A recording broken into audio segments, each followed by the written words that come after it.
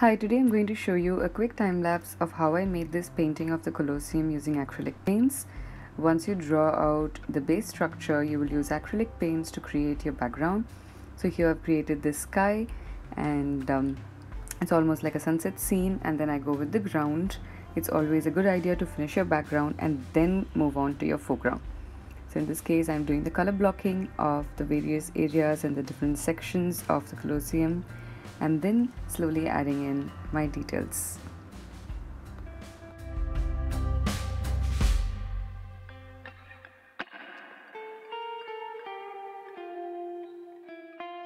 The best part about acrylic paints is that you can use light over dark and dark over light. You just have to wait for the base layer to finish, and this is how my finished Colosseum looks. I hope you had a really good time watching this with me. Do subscribe to my channel for more updates.